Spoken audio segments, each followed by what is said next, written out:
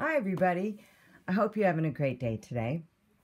This is, I'm going to say video 2 of the wireless sending designs over wirelessly from PE11. But did you know you can also send designs from your sewing machine to PE11, okay? I just want to give you a heads up first that on the machine, categories D and C, you cannot save in the wireless memory, okay? You cannot do it. Even if you were to go in and add a name to one of the designs in D, you cannot save it to your wireless memory. Those have to stay on the machine, all right? But let's say that you wanted to do a quilt label and you had lettering that you either created or you imported from someplace and you wanted to use that lettering on your quilt label. Okay, so you can come, let's say we'll come in here and we will do a quilt label. We'll pick out this one, all right, and I'm going to set it, and then I'm going to go to memory, go to my wireless, and now it's there. Okay, so I can delete it off of here, all right, and if I go into my wireless, and as you can see, I've been testing out designs to see which ones will work, which ones won't, all right. So there is the design I just did, all right.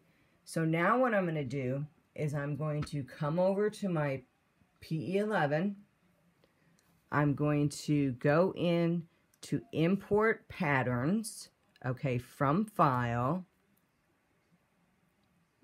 It will say folder, then you'll go into your sewing machine, and it'll take a little bit depending on how much you have in there. That's why I would say at least try and clean it out once a month. Okay, now it's going to bring up all those patterns, and here is the design that we just did. All right, so I'm going to click on it and it's going to bring it over here.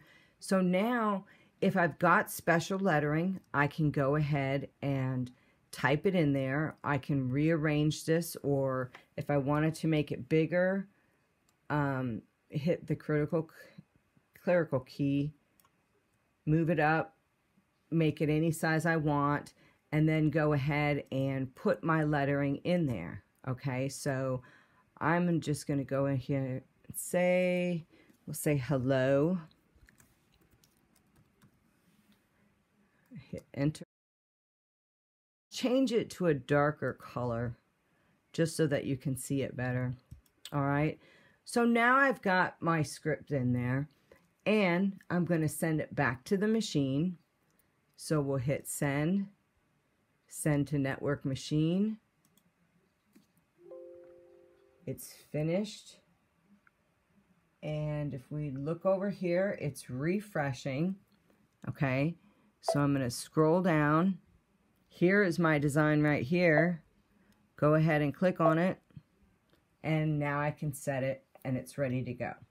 All right, so that is actually a really cool feature on here, okay, especially if you bring something in and maybe you spelled something wrong and you can't change it on here. You have that capability that you can bring it back to PE11, change it there, and then send it back.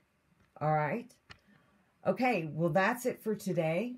I hope this was an informative video. If you could, please like or comment. I greatly appreciate it. And if you'd like to see more videos, don't forget to subscribe and hit that notification button for when that next video gets posted.